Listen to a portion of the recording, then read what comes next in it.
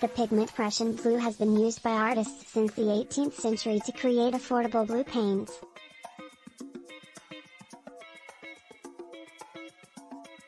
These days, the pigment's main purpose is to treat heavy metal poisoning and radioactive waste cleanup, but recently researchers from Japan suggested that it could perhaps also be used to recycle old electronic waste. If you've seen large swathes of bright blue in artworks from the 18th or 19th century, you've probably laid your eyes on Prussian blue.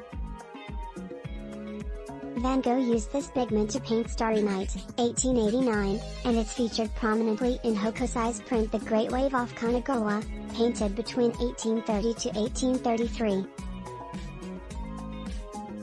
Before Prussian blue, artists only used naturally occurring pigments in their work. Prussian blue was the first paint pigment that was created in a chemistry lab, but it wasn't entirely intentional. In 1704, Johann Jacob Diesbach tried to create a red pigment, but to his surprise found that he had created a blue dye instead. After figuring out that it was caused by a contaminated batch of potash, he found himself with a recipe for a new blue pigment.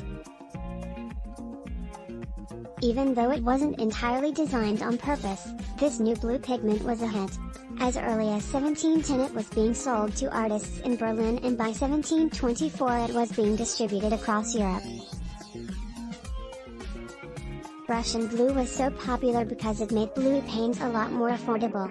Until it became available, painters had to rely on a pigment derived from lapis lazuli, which was much too expensive for most artists.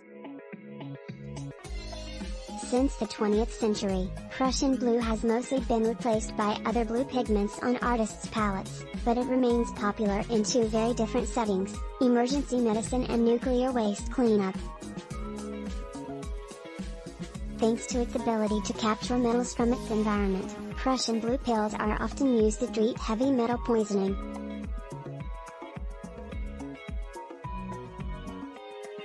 The pigment forms a network structure that can trap individual metal ions, such as those from thallium or radioactive cesium, and prevent them from being taken up by the body.